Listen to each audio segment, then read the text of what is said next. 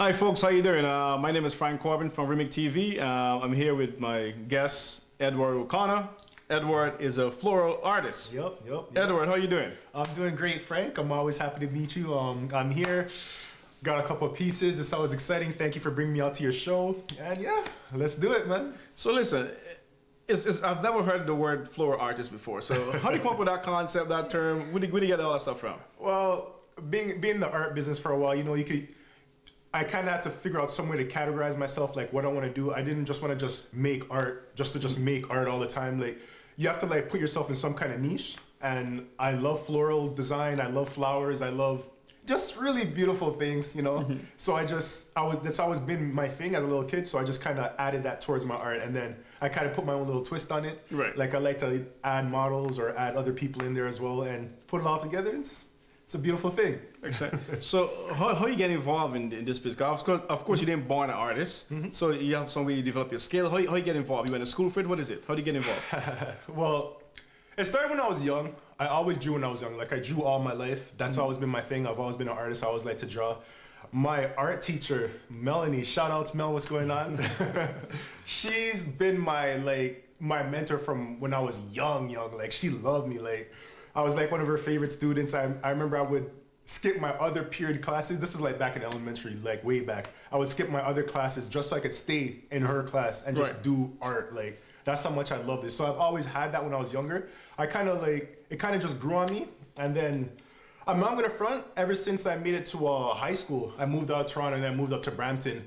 I wasn't doing it as much because the government actually cut her program.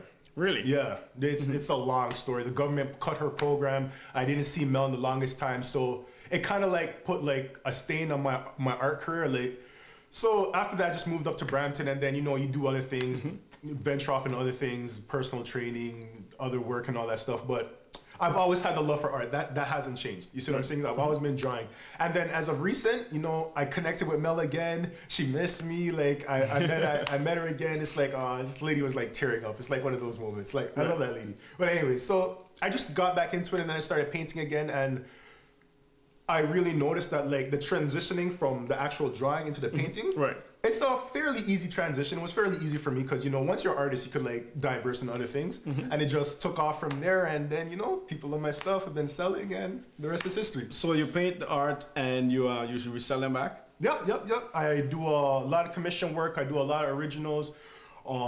People are always calling me to do this and that. I take people's ideas, I put them in, craft whatever they want, and then I also have prints and the prints resell as well. So okay, very good, very good. Just so if someone want to copy some of your arts or your prints, how do they get access to that? Well, if you guys want to see my stuff, you want to see what I'm all about, just go to my website. It's www.edwardoconnor.com, and it has all the prints, it has all the originals, and you could contact me at edwardoconnor.com.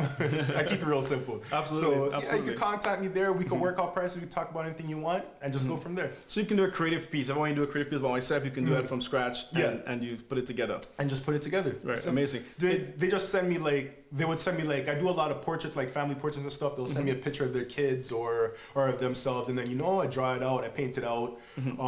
I show it to them, let them see what it is before I actually physically start it, and then from there, just put it out. Figure. Must be a difficult process. Honestly, maybe coming from someone who's not so much into the arts, to them they would say like you, like I think what you do is difficult.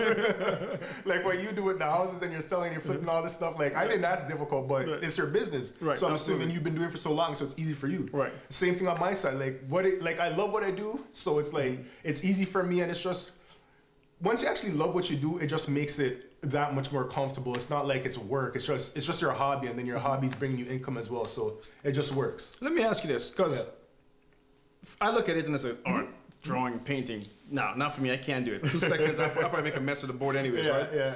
So for you, when you decide to sit and do a piece, is it an energy thing? You got to be in the mood, or you can just go off the bat and just paint just like that? A lot of artists say different about this. With me, yes, when you're in that energy, when you're in that mood, you're having a great day, you may have just watched a movie or you went out with friends or whatever, and you just got a lot of inspiration just from being out and you seeing things. It's always easier when I'm inspired to do something, hands down. Right.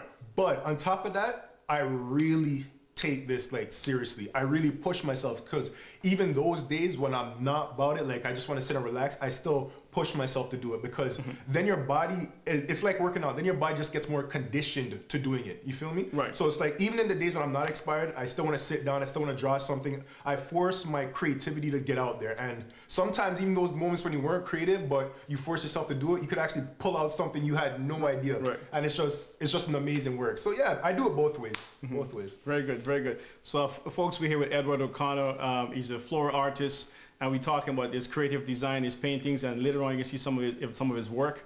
And feel free to contact edwardoconnor.com for some of his creative work. So what else you got to say to the folks that's out there that's watching this, that might be interested in your piece? What are you doing special for them or with them to create wonderful paintings? Well, what am I doing? I do a lot of artwork. I actually have a restaurant I'm gonna go to. I'm gonna drop off some pieces there because they like my work.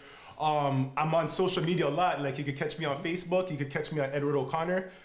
On Facebook, you could catch me on Instagram at Edward_O'Connor. I'm all out there in the social media. I like to get my work out there. And I just really like to do things that are a little bit different. Like I have this thing called Motive Mondays. I like just put out like an inspirational quote just to get people going on Mondays because for some reason Mondays is like rough for some people. So I like to put out some kind of inspirational quote just to get them going on Mondays. On Thursdays, I do these things called Health Tip Thursdays.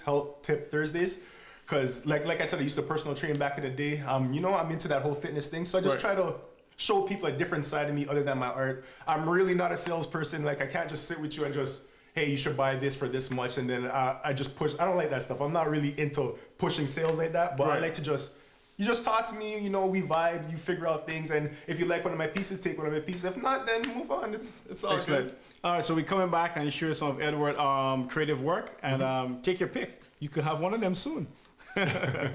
All right, folks, I'm back here with Edward O'Connor, showing off his wonderful art piece. So what's going on here, bro? Oh, thank you. Well, this piece right here, this is called Love is in the Air. This is, it actually started off with this first piece, and then I actually sold this piece, and then the person loved it so much they wanted the dude version to it. So I don't know if you guys could actually tell. We might have to get a shot after, but it's just flowers, and then you have the lady right here, and then it just flows, and then turned into right here, then the dude was right here. So this actually came second. And these are prints. These are just a small taste of what I do, just something, you know? Yeah. Okay. So if they want this, they can pick it up either by the pair or they can pick individual pieces. Yeah. Okay. Contact me on my site if you guys are interested, and we go from there. Excellent. All right.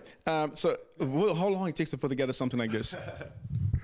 Well, these are watercolors. My more later pieces are more acrylic, so these are watercolors. These didn't take me. These took about, say, 2 weeks, I believe. It was a while back in the year, about 2 weeks. And basically the story behind it, when you look at it at first, you can't really tell what's going on. It just looks like rose petals and butterflies. But it's like, the reason for me doing this, you know, when you find that little special somebody in life and, you know, it feels like you've seen her somewhere, but you're just walking down, you feel like that's all you see. You just see her, she just pops up out of nowhere. It's kind of like when you're in the field or you're just in the forest, just sitting and relaxing, and then you just look up and then all of a sudden you just see an image of that person that you've been thinking about for the longest time. So that's just the concept of the piece. And it's like I said, it started out with her. A lady enjoyed it so much and she's like, you have to meet the dude version. So then I made the second one. And that's the history behind it. Excellent. All right, we move on to one of the other piece soon. All right, Edward. So what's going on with this piece here? Okay, this piece right here is called Test of a Man. It's basically just showing all the trials and tribulations that being a man has to be with being a man. You know, you grow up, you go through life, you learn things, you overcome things. Just showing the strong stability of what it is to actually be a man. I had a lot of requests because a lot of people are saying, oh, I want someone big and strong and, you know, a real African strong piece. So I like to do what my fans like, and that's why I produced this guy. So real simple. Now, how long did it take you to put together this piece? This is acrylic. This took me about, those other two, this took me about maybe 3 weeks, I believe. Yeah. It's a lot of time that goes into putting together something as wonderful as Well, this. of course, I try to put my time, my love in it. I'm not just trying to rush it, know what I mean? Do something that you guys like, you feel me? All right, this seems very romantic. What's going on with this piece here? Well, this is another one of my commission pieces. This is a very good friend of mine. It's actually my high school buddy. And that's his girlfriend. He's like, they really love my stuff. They're like, yo, Eddie, you got to do something for me and my girls for 1 year anniversary. I'm like, sure, why not? And they sent me their picture. It was a very beautiful picture they sent me, and I just recreated it. And so same thing for you guys. If you want something done, do anniversaries, do Mother's Day gifts, do birthday gifts. You know, it's a great piece to show that special someone how much you love them. You know. Yeah. Excellent. Again, folks, very good quality pieces. You can do a portrait of you, yourself, your family members, or even the whole family portraits combined. You can reach him at edwardoconnor.com. You can catch him on Facebook. Where are you at socially? Facebook, edwardoconnor.com, Edward O'Connor at facebook.com, and Instagram, Edward_O'Connor. Excellent. I'm Frank Corbin from REMIC TV. To your success. See you then.